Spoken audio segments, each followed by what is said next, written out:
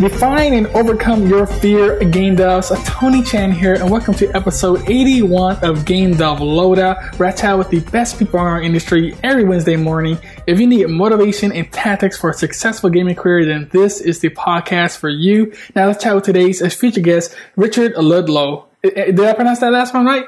Yeah, Ludlow, you've got it. Sweet. Richard, it is game time. Are you ready? I am ready, yeah.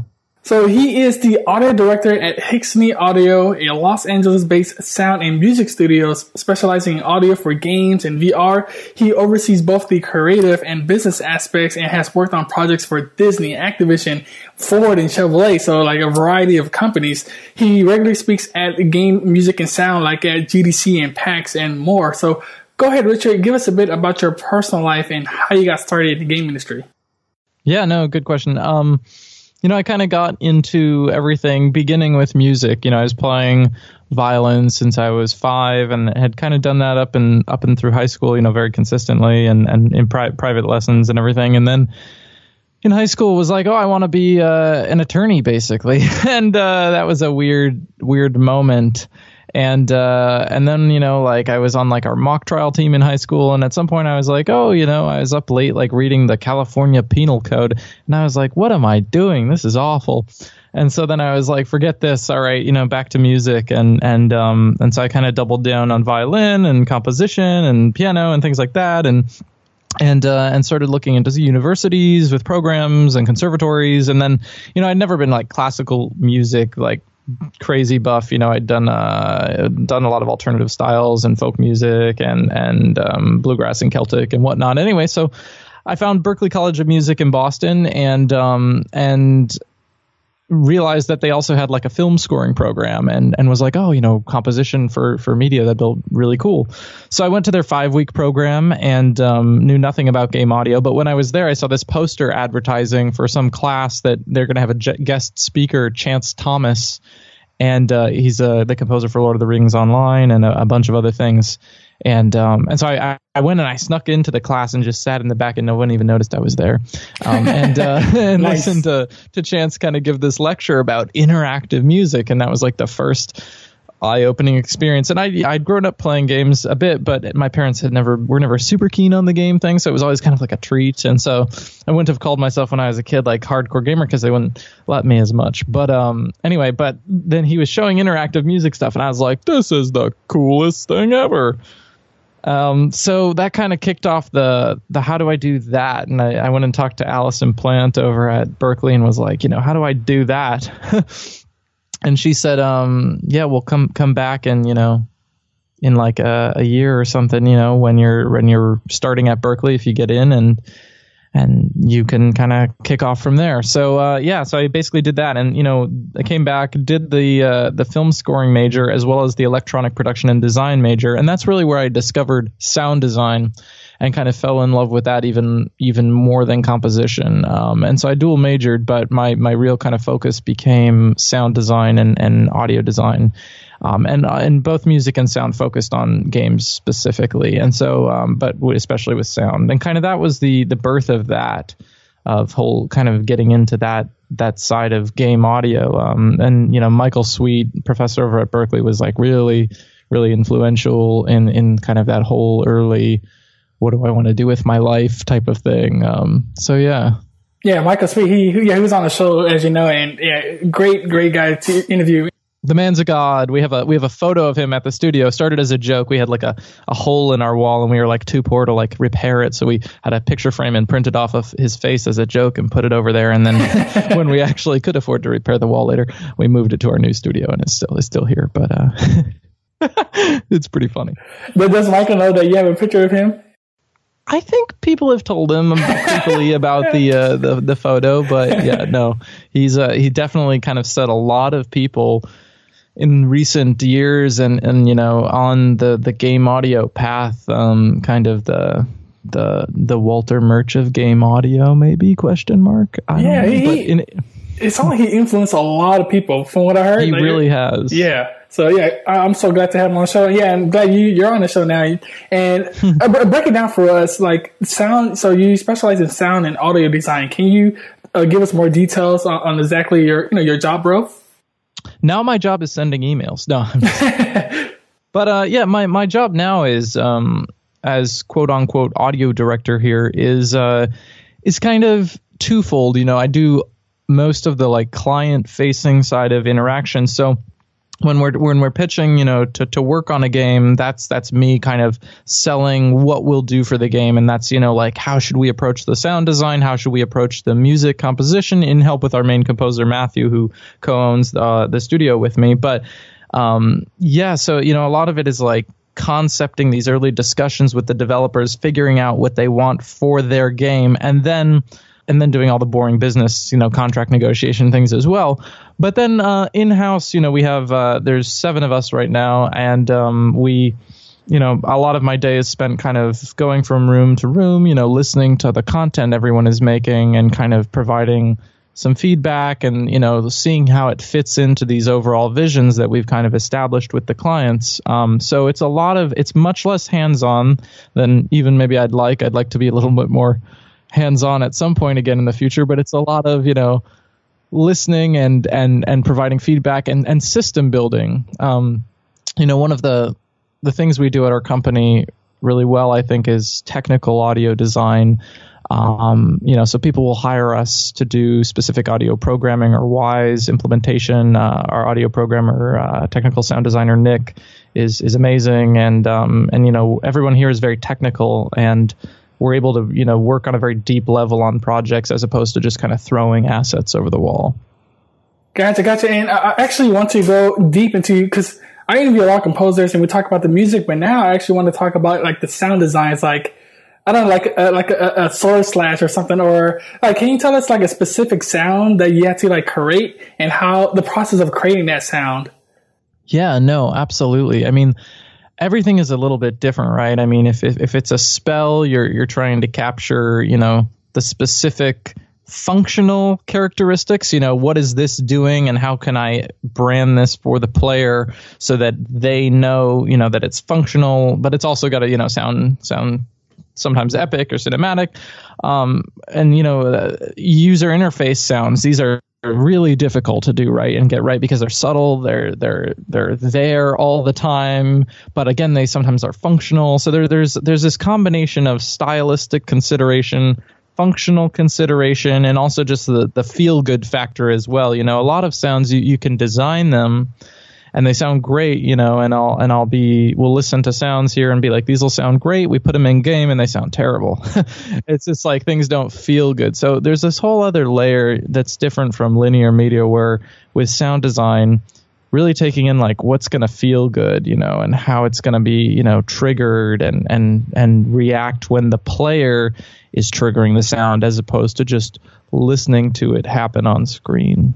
And that's what I'm so curious about. Like, how can you give us an example of like a sound that you have to find like a really crazy way of creating that sound and the process of how it feels good? Like, is that based on user feedback? Like, I'm just really curious about like the whole process of how you actually get that sound to the point where it feels good and game developers are satisfied with it, and then you use that sound.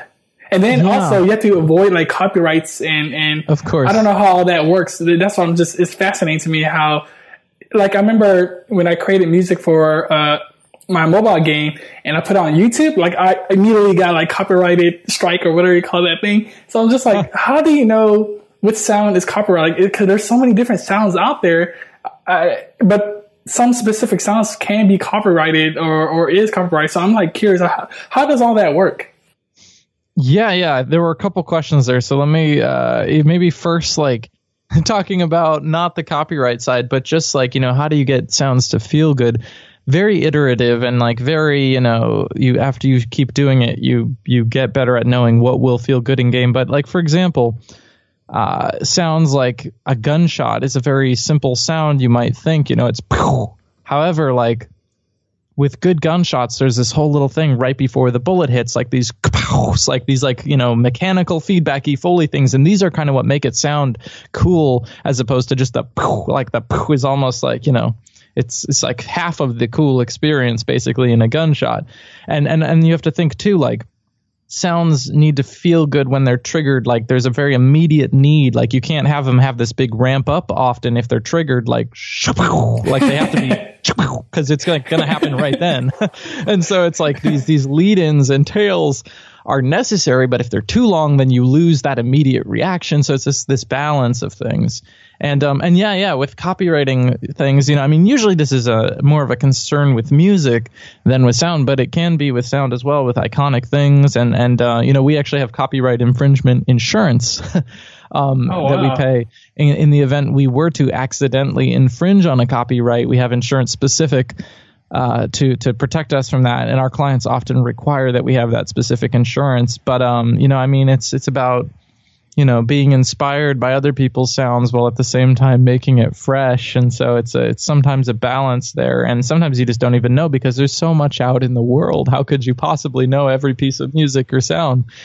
And hence the insurance. That makes sense to me. You have to have that insurance in case you infringe. I didn't know that. And yeah, it's called E&O, or like media insurance more recently has had a lot of this because it's more common now with all the media being produced. But like E&O, errors and omissions insurance is if you accidentally do this. And we never have accidentally done it, but to my knowledge. But it's good to have. So real quick, what mistakes are most common when designing like specific sounds for a game? And of course, you want to hit that good note. Are there other mistakes that are common, even at a pro level, that you notice? Whenever I play a game and don't like the sound in it, I never blame the audio people. I'll just say, I used to be like, oh, like they really messed up the audio here. Now I'm always like, oh, poor audio team got screwed. Basically, it's the whole. You run out of time, or there's technical limitations, or there's some other problem. So when there is something that is a mistake, I never know, is it a mistake or is it one of these other mitigating factors the team didn't allow for whatnot. But I think there's a lot of tendency sometimes to kind of, at least with music, overthink like interactivity. And I think sometimes this can happen. Not of course, interactive music is amazing, but it can sometimes be overbearing. And so, I think once you start designing sound that is more for the sake of the sound as opposed to supporting the functional and visual elements, if you make your sound really cool, but the sound isn't like need to be really cool, I think that's like a detracting thing. So cool sound for the sake of cool sound is, something that always kind of takes me out if it's there. And luckily, you don't see this all the time, but it does kind of like, it happens sometimes, and it happens a lot when I'm reviewing demo reels and it's like people 1 or 2 years out of school, or like, just out of school who have these demo reels that they made while they were in school. And those elements are in there, and they've designed things that they spent, months on that you might have days on, in the real world to do. And they've made them sometimes sound so crazy that it's like, this just takes me out almost because it's too crazy. So I don't know. That's a weird thought. But do with that what you will. So it's like they're over dramatizing the sound in a way, or they're exaggerating the sound more than it needs to be. Yeah, and I don't feel like this is a mistake I ever really witnessed very frequently in like commercially released products, primarily probably because they just don't have time to overdo it. But I do think it's a common thing I see in demo reels for applicants that we have sometimes. Yeah. But game devs, be careful, or sound designers. Yeah, when you send in those demos, don't over dramatize. And overall, Richard, what are your key principles for a top-notch audio gaming experience? Like, give us the key principles. That's a good one. Interactivity is something that's always talked about by everyone in our industry, and I think it's very important, to try and push certain things with this because it makes the player experience dynamic. It makes it fresh and all of these things. But I also think it can detract sometimes from the experience. I think the most important thing is supporting the player experience. The second you're taking like a player out of the game and bringing the attention and the focus to the sound in a way that is detracting from the main goal of the game. And if it's a puzzling game that is like has elements, maybe you want this, but it's about the specific gameplay type. And I think when you bring attention to audio, be it the sound or music, through overuse of complexity, I think it can start to hurt the experience. I was just right before this interview writing up a new audio style guide for a project that we're starting, and it's a project that has very specific kind of, a need to like brand things more specifically in terms of, these are iconic sounds, and kind of something I wrote in there at the beginning was like, I'm going to talk about a lot of complex ideas in interactivity with music and sound and voiceover, but like overall we need to make sure we aren't muddying up the experience, right? Like if you're battling a boss, like maybe it's great having 10,000 different unique things that he does, but maybe it's just as cool having like one or two sounds or one or two VO lines to kind of really brand him as a boss, to clean things up or to kind of make a iconic experience. I don't know, there's so many different audio experiences, so I think it's hard to say like a unique guiding principle for every single one, but I think like detracting from the gameplay and muddying things up with too much, or something I always do, I guess, from a sound perspective, is if we have someone designing a sound, I'll often say like, play me every layer in this sound, and then I'll say like mute layers 1, 7, and 8 or whatever, right? Like just trying to thin things so that there's less mush and less, more clarity. I don't know. Yeah. It drives me nuts when some games have like, you listen to like a VO of some kind of side story, and then all of a sudden you're battling a lot of enemies and you just hear all these different sounds, and not only that, you can't focus on the side story when the VO is talking. Absolutely. So I'm like, man, why did he do that? It makes no sense. Voiceover, man, it's amazing. Like, you play a game and you experience that, and we work on a lot of games, and regardless if it's an indie project with the developer having done it for the first time, if it's a AAA, so consistently, the scripts are overwritten and the voiceover is all the time, and this often thins out. Once they put it in game, they'll see this is a problem and they'll correct it. But every time, we get the script to record the voiceover or whatnot, and I say this is too much in this script. On like every project, and they're like, and it ends up getting thinned out in the end usually. And I think that's very key, is just, overwriting a game from and this isn't even an audio thing, but it becomes an audio problem when you have to record it. But, overwriting a game is a very common issue I think a lot of game developers have at the beginning of a project, because it just becomes overwhelming once you hear it. Yeah, and Richard, thanks for that. Thanks for helping game developers, create an experience that's not overbearing or muddy, as you mentioned.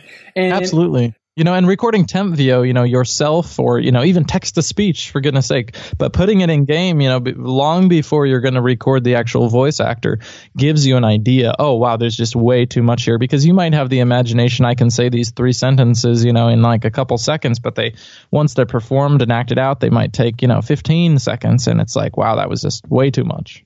Yeah, definitely practice it beforehand. And now I kind of want to take this on a more personal level, and you've been making music for all types of companies, and I'm curious, like, what was the worst moment of your career, that one moment that's still vivid in your mind? Be very detailed and tell us that personal story. Ooh, there's a couple. No, just kidding.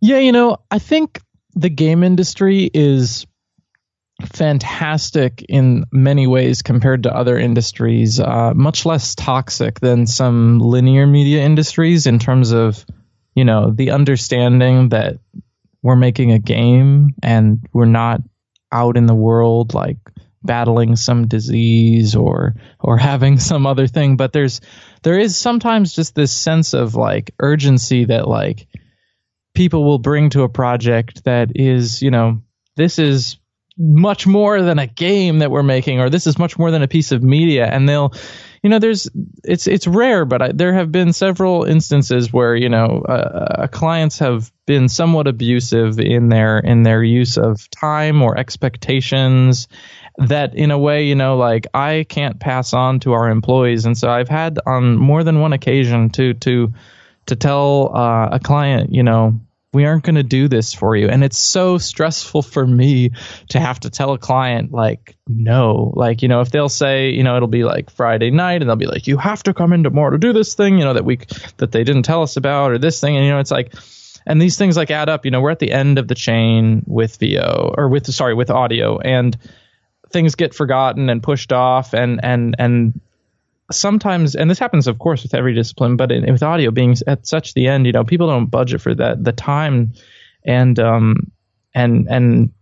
I've had to like tell people no, which is difficult for me, and be the bad guy, you know. So and ultimately, it's worked out really well because people have come to respect us more. But there's been situations where, you know, I've had to say, we are not going to do this for you this weekend, you know, in order to protect our employees, because, you know, I really think employees and creative individuals are the most important, you know, asset our company has, you know, their talent. And if they don't want to work here because they're being abused, that's a really bad thing. And I think a lot of people in the other industries, don't want to say the film industry, in the film industry and other industries don't seem to have this same understanding that people in the game industry do. But, you know, it has happened. And, you know, so I think maybe the hardest thing, you know, or worst moment of the career is like, you know, telling clients no and saying, what are, you know, in some of these situations, and having very serious conversations with them. You know, they're very nerve wracking, and saying, you know, what is this gonna,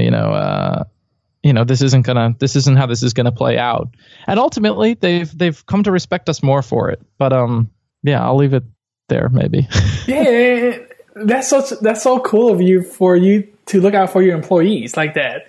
Like, you know, you don't want to overburden them with these type of projects that might not fit or just don't have time for. And how did you build up that will to say no? Like, because I'm like you say, it's a hard thing to do. How did you build up that skill? Or I don't know if we call it skill, but how did you build up to saying no? Yeah, you know, I mean, it's just like, I've seen so many colleagues and friends who are abused at, you know, jobs, and they hate, you know, sometimes working where they are. And I don't want that to be, you know, our employees' experience, since I really do think they are. And so it was really just, you know, it's somewhat of a no-brainer. You know, you have to do it. Most people don't. I don't know, ? But it just seems like, you know, yeah, if you want good people to work, you know, with you, then that's kind of a thing sometimes. And similarly, I always have to play the bad guy, right? It's be it, you know, a client has some idea, and I'm like, oh, this is cool, but not really. This is actually not a cool idea. We should try and change this. And they're like, no, we're going to do this. And I'm like, you know, we've done a lot of games. You know, we've done audio for a lot of games, and I can tell you this idea, it's not so cool, right? It's not like it's going to turn out badly. Like I can guarantee it's going to go badly. And they're like, no, we're going to do it. And I'm like, oh, okay, all right. You know, I fight the battle, and then I come back to our team, and I'm like, all right, guys, we're gonna do this idea. And everyone's like, Richard, you're not here making content, you know, like we are. You don't understand. And I'm like, no, I understand this is a really bad idea, you know, like, but we're gonna try it because they really want it. And they're like, no, we can't do this. And I'm like, you know, I've already fought this battle. And so sometimes you have to play bad guy in my role as with all sides. But you know, ultimately sometimes clients will say things, and I'll be like, this is a bad idea, and it'll turn out it's not a bad idea. So it is good to be pushed for sure in different directions. And I think working, you know, in a team like we do, as opposed to just a freelancer, you have the opportunity to push each other a lot more by being critical in a good way of each other's work. Yeah, I like the back and forth with you and your pleas. Yes, I fight the battle, you know, and then I fight the battle again. So it's okay. You learn to be hated by everyone. That's a part of being the leader of a company. Like, you're gonna have to face those type of challenges. Yeah, for sure. Definitely when I thought about, you know, when I was working in school and pursuing a career in game audio, I didn't think the hardest part of my future job would be kind of, you know, negotiating with people, be it clients and employees and things like that. And it turned out like, one of the more challenging things has been, how do you get everybody on the same page, and how do you push toward a goal together, and kind of, take opinions from the clients and other people and try to, meld that into a working vision while still preserving the integrity of the creative content and the vision. And that's been more challenging than I would have initially thought as a challenge. How long have you been doing this so far? Not that long. Oh man, but you're learning. It sounds like what you're doing right now. It sounds like you're doing a great job. So I don't know about that. I should have asked Matthew that. I was like, Matthew, is Richard doing a great job? Yes, you should have. No, yeah, Matthew's doing a great job. Yeah, no. So the company is coming up on, I believe, 6 years in a month or two or so of kind of its inception as a concept. But our company kind of started more as a creative collective in school and wasn't originally so much a company. But then it started getting more work, and we started doing more projects. And at some point, what was the original question here? Oh, how long have I been doing this? Yeah, it kind of evolved and became, this. And so, we hired our first employee a couple months after graduating, and which was, a few years back. And since then, it's been about 3.5 years since we reincorporated as a new real company. But, it's coming up on 6, since the beginning of this, and then about 3.5 as a real company. Hey, congrats, man. That means like you're doing well. We'll probably go under next year, but Now, for people that want to get into sound design or audio design, what are bad recommendations do you hear that's been given out to other people that they should avoid? Yeah, Facebook is. I read a lot of things on Facebook, and and a lot of the things too is like there's a lot of things I've heard that I've been like, oh, I don't know if that's a good idea. That then I hear from someone, and then a couple of years go by, and I'm like, oh, that person said that thing, they were right, I didn't know, So I am always hesitant to criticize the opinions of others. Because I don't know, everything is changing, and I kind of, as I work more and learn more, I see things in very different lights. But I do see people say a lot, don't work for free, which I totally agree with in theory. But I feel like don't work for nothing. And I totally stole this from somebody who I totally forget. I don't remember, but totally not an original thought. But don't work for nothing is a much better concept there. George Clinton, who was from the chair of the film scoring department at Berkeley, he said this or some variant of this that I've kind of taken, and it's been it's been very, I've meditated on this much. There's 3 P's in a project, right? A cool project. And you can take a project if you have any one of these 3 P's. It's a cool project. It's really neat. You love the work that you're going to be doing for it. You love the project. Number 2, P, is people, right? You're working with awesome people, or you're building great relationships with people. And the third one's payment, right? It pays really well. and you can take a project if you have any one of the 3 of these things. If you get 2 of the 3, that's amazing. That's fantastic. You love it.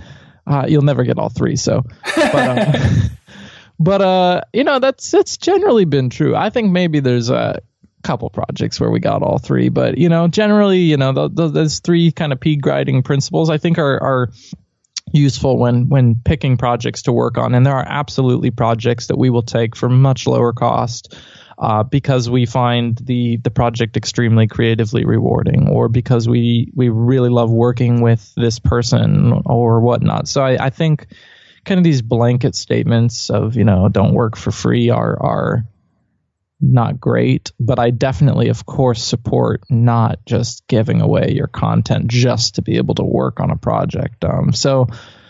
Yeah, there has to be some kind of big ROI. What are the 3 P's again? Mention it again. Cool project, cool people, cool payment. I think those are not cool payment, but good payment. Anyway, yeah. So those are kind of the a guiding principle, perhaps. Ooh, yeah, I definitely got to put that on my shoulder. That to me, that's a good principle right there.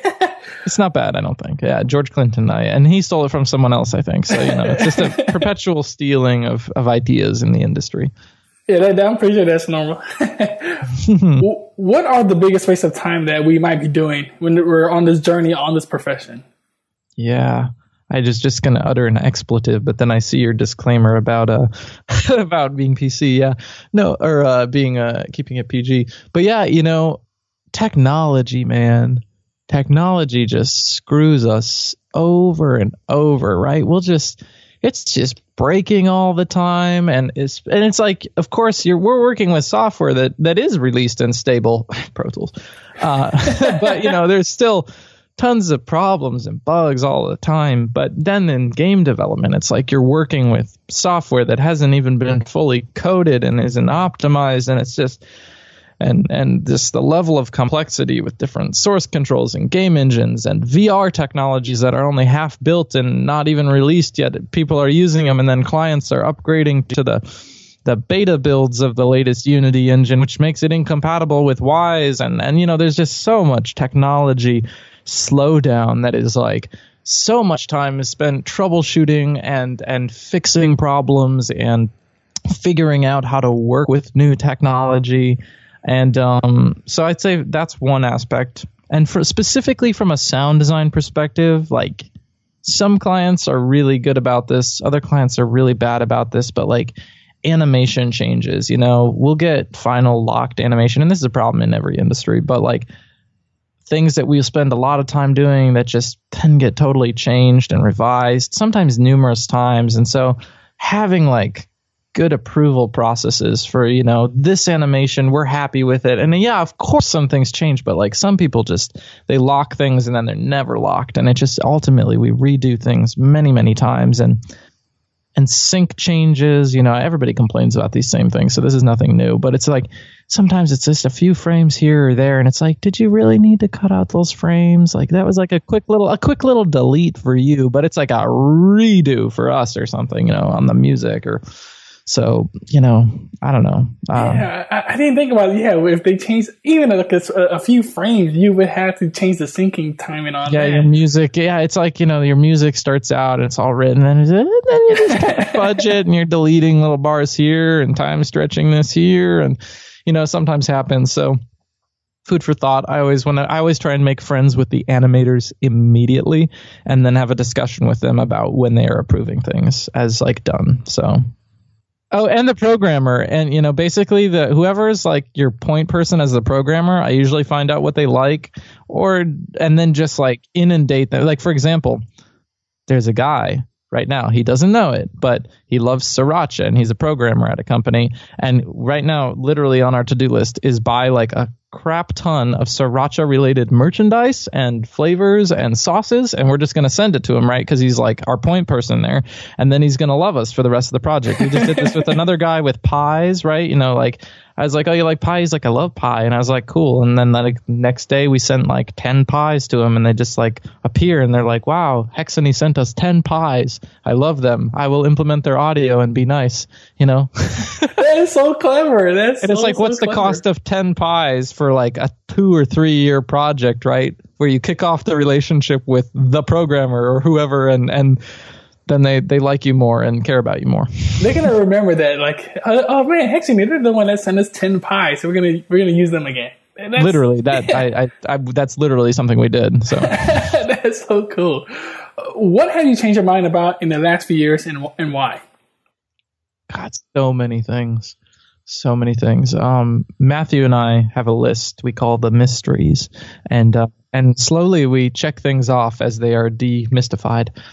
I wrote this note here about this, and I just literally can't even read it. So I have no idea what I wrote down as that particular thing, but there are so many, just probably largely in how things work, how people are hired for projects, how companies run, and how why things are the way they are, inefficiencies that I believe are inefficiencies, as you work more and more, it becomes more clear, like, oh, this is why people do things like this, or, oh, this is why that happens like that. Or, like, you can be like, oh, I'm an awesome composer, great music, I make the right relationships, maybe, and I get called on for this project, and then I get the next one. But it can just be totally like political why people are hired for a project, or it can be a variety of reasons, not necessarily in a bad way, but just it's kind of eye-opening to see the longer we work in the industry, how things are not necessarily how we perceived them initially. And there's a lot of things like that. So the hiring process is something like you just thought it works one way, but then it's like a whole lot of other stuff to it.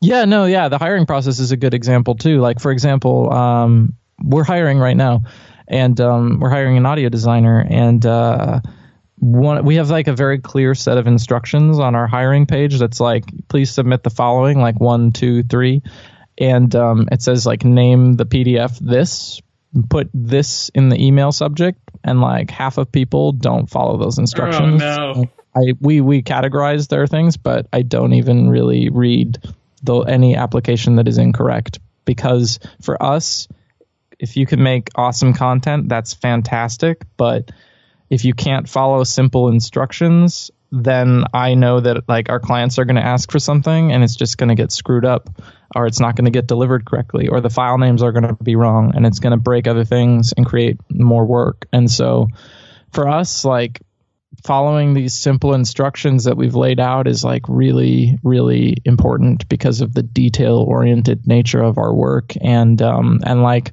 half of people eliminate themselves immediately by not following these instructions. And I don't think people think that, right? If it says send a PDF and you send a Word doc, I'm like, oh, you didn't follow the instructions, like eliminated. And same thing with like, there's reasons behind things too that people probably don't realize, right? I'm like, put your link in your cover letter, like it says that. And if people for a demo reel, and if people put the demo reel in the email, number one, they didn't follow the instructions, so I have no faith they'll be able to do that necessarily on a project. But number two, it's the reason being, like, we'll pass resumes around and people need to be able to see the demo reels there. And if you didn't put your demo reel link in the thing, you just put it in the email, then I have to go do a bunch of work and you put that link into your cover letter, so when we pass it around, people can see it. And it's just like, that's just a clear indication of me that I'm going to have to clean up after you and do your work as well, when you're an employee here. So following instructions, even though you might not see the reasoning behind it or the bigger picture behind it, is something that I've learned myself many times as an intern and working on projects. Like, if clients have methods and procedures, I might not realize why, and they might seem silly, but I'm going to go ahead and do them because that's their procedure that, kind of works with their game, or that they've determined needs to be done, and usually there are some reasons behind it. Yeah, to me, I noticed that too, where there's like specific instructions. Game so you gotta follow those instructions, because they do that on purpose. Companies do that on purpose to see if you're gonna take the extra step to do those things that they ask for. So yeah, exactly. Definitely do those. Yep. Yeah. Now, you've been a CEO for a while, or like for a few years. That's a joke. Can you really say CEO when there's only 7 people? Yeah, I know. I'm using the wrong word. The leader or one of the leader. Head emailer. What do you think was the best investment you've ever made? It could be investment of money, time, or energy. What was that great investment? Yeah, most companies in our industry don't have salaried in-house employees. They work with contractors. And I kind of looked at this coming into the world and then some do, of course. But I was like, I feel like developing, an employee's happiness and their investment with the company and their sense of security and getting them devoted to your company so they don't need to be thinking, oh, I need to work elsewhere if I'm a contractor, was really important. And a lot of people told me that this was a bad idea, hiring a full-time employee first thing, because, I didn't know if we were going to have ongoing projects. I didn't know if we were going to be able to keep them. A lot of people, most everyone told me that this was a bad idea. But I said, this is something that I feel like is really valuable. And so Matthew was actually our first employee. And we found him on Facebook, and he since has purchased into the company and owns half of it now. But he was our first employee we made that investment, and it was pretty stupid though. I do agree. Everyone else they were kind of right, because we had put in a little bit of money, and it was kind of like, okay, we can survive for 2 months now with this money, and if we don't get enough work, we'll go under. But I was like, we should hire this employee because we can't pitch for new work if we can't take it, because we don't have a guaranteed person, kind of dedicated to our company, and blah, blah, blah, blah. And I really feel like, and we've followed that. We don't work with any contractors or freelancers. Everybody's in-house, everybody's salaried. And I feel like this has been really important to the success of our company. And I'm not saying everyone should do this or everyone can do this, but I feel like being able to walk over to people and discuss things, and being able to have people that you are very intimately familiar with how to work with and the workflow process. And I think it raises the level of quality control and the quality bar and the cohesion in a team. And so having, I just personally don't like working with people remotely. We're already remote from our clients most of the time. And I feel like the best investment was kind of in that first employee, having them be salaried, and then continuing to hire salaried employees that are in-house. And I feel like being able to develop our team that way was just kind of invaluable. Yeah, you make a great point, because I know some of my friends that work contract, and near the end of the contract, they're already thinking about moving on, and they actually tell me they don't work as hard because they know they're going to leave eventually. Yeah, and I do think there's the flip side to that too, though. You can get comfortable at a company, and all of our employees are not like that. But I think employees can become complacent, whereas contractors, they want to get hired for the next project, so perhaps they do have bigger motivation to work really well because they want to get hired for the next project. And so there's upsides and downsides to both.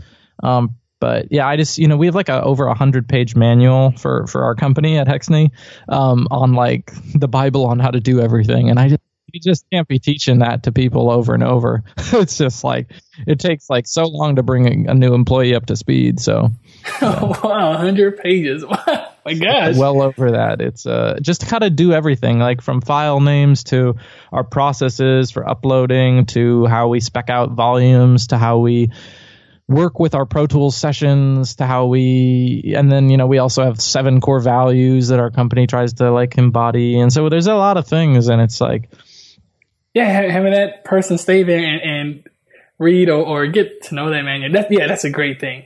The game industry is booming. What are you most excited about today? Yes, that's a good question. Game engines are starting to be used, I think, so many more places than just games. They're being used to create theme park experiences, VR experiences, other things that aren't just games, but that are still interactive. And kind of that's become the baseline for our company, not just games, but experiences that use game engines. And there's some really cool stuff being developed, and some really cool things we will have coming out in the next few years that are games, but that are non-traditional in their usage. And I think these are, and often they're location based, be them for a theme park or something else. And there's these really cool things there. And VR, say what you will about it, good, bad. We do a lot of VR, and I think it has brought a new attention to audio.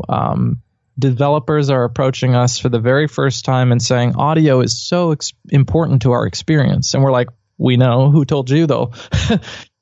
And so I think a new attention has been brought to audio by developers recognizing its importance in VR. And I hope this can persist and continue when they're not working on a VR project into other mediums as well. But so yeah, I think the use of game engines in non-traditional gaming methods and projects is very exciting.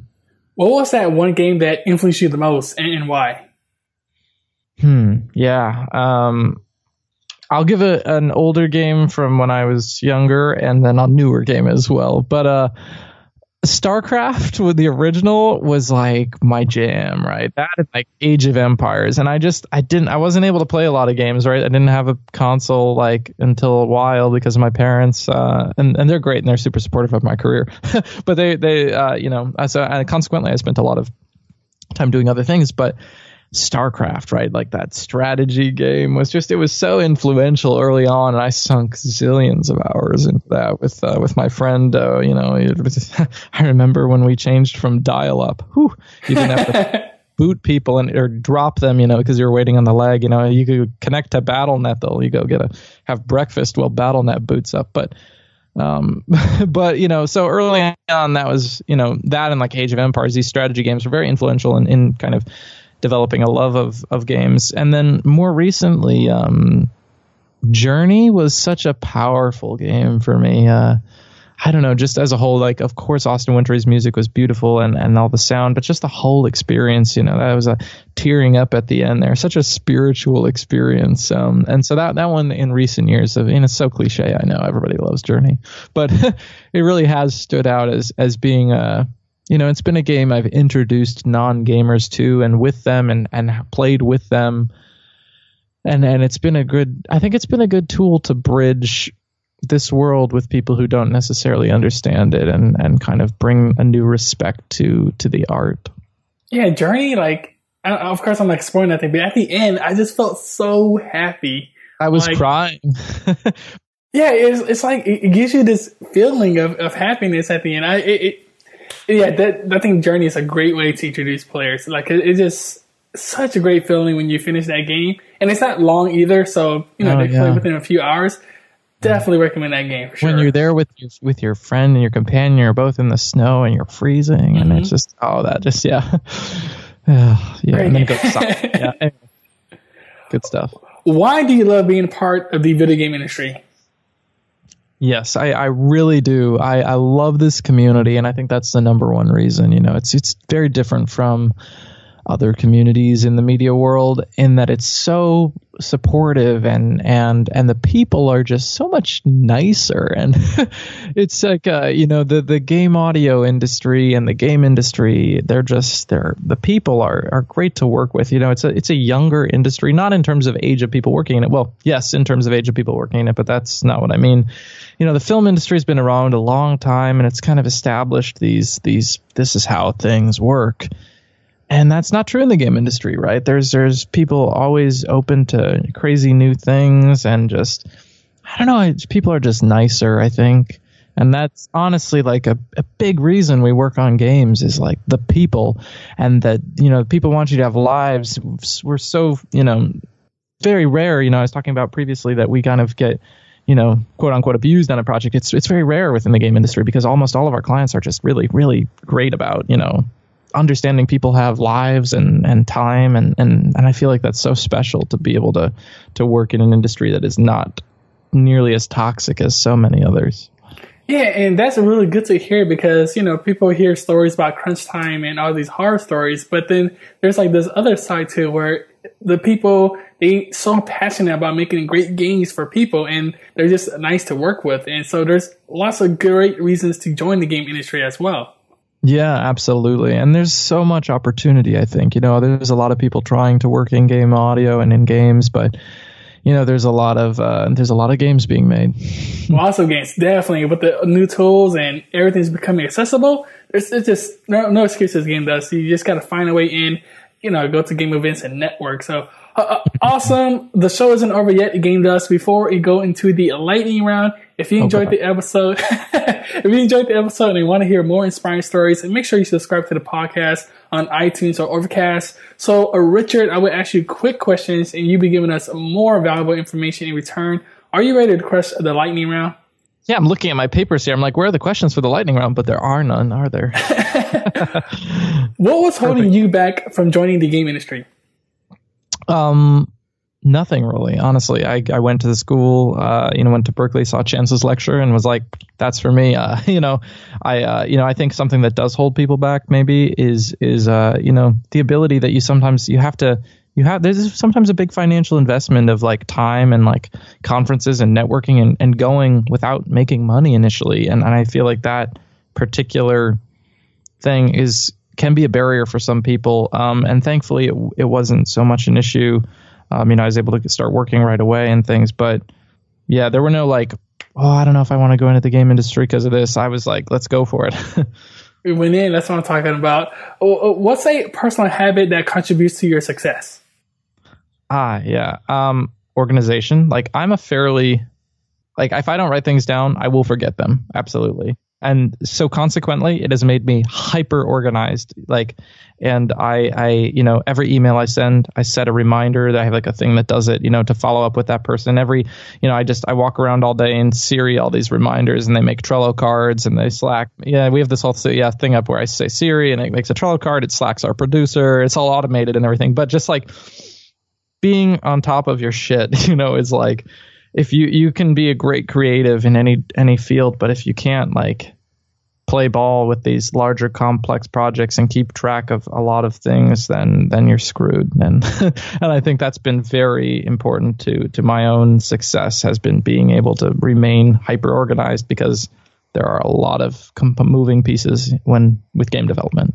Yeah, I can't imagine, because you're working on so many different projects with different companies and then different sounds for different objects or characters. Oh yeah.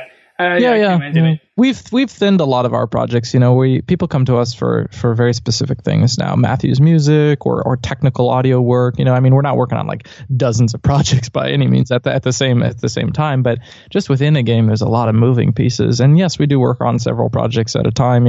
But so yeah. What's the best piece of advice you've ever received? I had this teacher in high school who said this, and this sounds like terrible, but I think that the premise of it is solid, and that's fake it till you make it. And I don't say you should lie and fake it, but I think if you don't have confidence in what you're doing when you're discussing it with other people or when you're doing your work, like I think that's very, very bad. Early on, we had started this company, creative collective company, whatever you want to call it, and in pitching it to other people and in trying to get work, I was never like, student, trying to figure all this out. I was like, yeah, we're a creative collective. We work on games. It was absolutely true, and being confident in this, willing it into existence was a strong factor in things coming together. And, so, I don't know about the exact words of fake it till you make it, because I think it has a bad connotation of, implying you should fake it until you make it. I think the idea of not, of having confidence in what you intend to be and where you want to be in 5 to 10 years, and, doing the things now as if you are, 5 to 10 years from now, that making that your reality can really help kind of propel you forward. Yeah, I do believe sometimes it's good to think big and push yourself beyond your boundaries. And what can people do to, I guess, build up that confidence? Because it is something that it's hard to do. I think sometimes. Like, did you do something in general to be like, "Hey, we got this. We could do this. Let's just go for it." Like, what pushed you or something? Yeah, on a very tangible level, something I see all the time at conferences is people put like student on their badge, right? And it's like, what is your identity? A student, or what you're studying? Like, are you studying composition? Then you're a composer. Are you studying art? Then you're an artist, right? Like, your identity isn't that you're learning necessarily. Of course, we're always learning, but your identity is that you are a game artist. And so I think people misrepresent or misbrand themselves. And then people look at them, if they meet them and they say, oh, like, you don't, not that being a student is a bad thing in the least, but, if people are self-identifying themselves on like name tags that they wear, that they are, not, don't know how to do necessarily what they're doing, I think that's an immediate kind of thing that I think people can improve with their interactions with others, But, what can people do to build up the confidence? a lot of things, I feel like just jumping into things on projects when you're, presented with the opportunity to do them, doing tutorials and everything, of course, extremely valuable. But, the best way to learn is by doing these things on projects. And it's a totally catch-22 because you can't work on a project until you have experience working on a project. And if you don't have experience working on a project, you can't work on a project. So it's just like, at some point, it's a catch-22. I don't have a good answer. But, you just got to go in. It's something. Diving in. Yeah, and just, forcing yourself. What resources should we use to dive in? Especially for, in your profession, like what resources should we be using? There are a lot of great tutorials, and it's a weekly occurrence where some 8-year-old teaches us how to script something. Not really. We have a programmer, thank God, but it used to be a more regular occurrence on YouTube. But there's a lot of great tutorials out there for software and for learning now. Matthew, who owns the company with me and is a phenomenal composer in my opinion, my skewed opinion. He didn't go to Berkeley. He didn't go to a music school. He did take music classes at a college, but he didn't, get a degree from a college. He dropped out of high school, actually. Well, he tested out early, just because he wanted to pursue music, and that passion to just go learn himself and then also learn from other people, outside of a traditional formal, $200,000 education, totally enabled this. This career, and he's just, I'll walk by sometimes and he's just sitting there like reading like Mozart scores or whatever, and it's not like you needed to go to some crazy school to learn how to do that. So I think the resources are out there. They're online, they're in books. Like, you can absolutely learn how to do so much of this stuff. And I use Matthew as the use case. There's the example all the time. He he apprenticed for free at a recording studio for many years, and I did 5 unpaid internships personally. But I know a lot of people can't afford to do unpaid internships, so I totally understand that that's like a barrier. But if you can, doing these internships and things, I think are really good introductions, and that's where you can kind of get hired somewhere where you have no experience, but they will take you onto a project, and then you can get that experience doing a project. Awesome. And real quick, last question before we're almost hitting the hour, but last question, and it's a bit of a doozy. So imagine you woke up the next morning in a brand new world and you knew no one. You still have all the experience and knowledge you currently have today. Your food and shelter is taken care of, and you had a laptop. What would you do step by step on the path to join and become successful in the game industry? It's a great question. I'd probably take that laptop and look up where the next game development meetup is, because honestly, people have been the most important part of our success in this industry. Connecting with individuals, right? Like, you can send all the cold call emails you want. You can network on forums and blah-de-blah-de-blah. But meeting individuals has hands down been the single most important thing to our success. We work on a project, or I do an internship somewhere or whatnot. People I work with leave that company, they go to another company, they refer us, or you meet someone in a sandwich line up at PAX, and it's like, I swear to God, we've been working with this client like 3 years, and we met buying sandwiches at PAX. And it's just like connecting with people, because people make games, right? Like, if you want to work in this industry, it's not always about just locking yourself and learning your craft. It's about connecting with other people. And I feel like that is the single most important thing to kicking your career off and continuing success. A lot of people who have been in the industry for years, sometimes that have really successful titles, will sometimes not maintain new connections, I think, of meeting more people and new people and maintaining relationships. And sometimes it's detrimental later in their careers. So people all the way around.